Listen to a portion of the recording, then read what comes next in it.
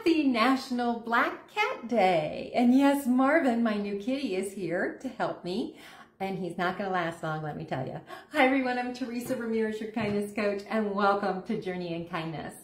And in honor of National Black Cat Day, yes, I see you, we're gonna talk about being kind to animals. And that's it, Marvin's done.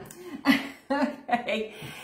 Marvin is new to my home. He came toward the end of June, and we actually rescued him off the streets. He was underneath a car, the wheel well of a car, I should say, on a very busy street in the neighborhood. And Noelle sniffed him out, and he was just crying, and it was pitiful, pitiful. And actually, even with cans of tuna and us trying to coax him out, none of that seemed to work.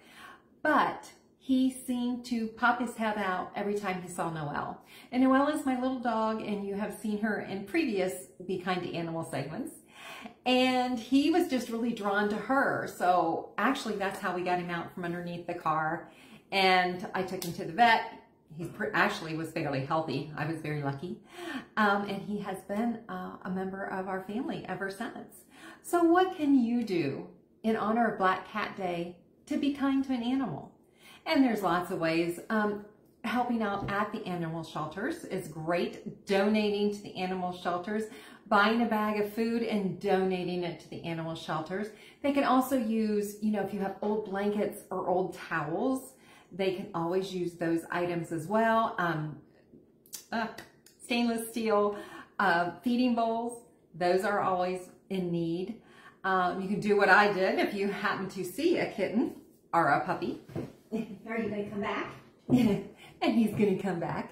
And if you actually see one and a stray, you can always pick it up, take it to your vet, give it a good bill of health, and adopt him yourself, and you have a new family member. There's just so many ways you can help animals. Those are just a few.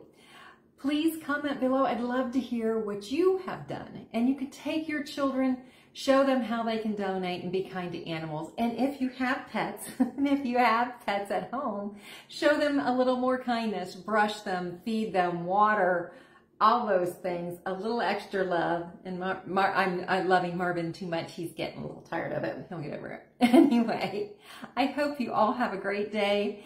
Thank you so much for watching. If you like this video, please comment below, like, and share. I'd really appreciate it. Thanks so much, and I'll see you next Tuesday.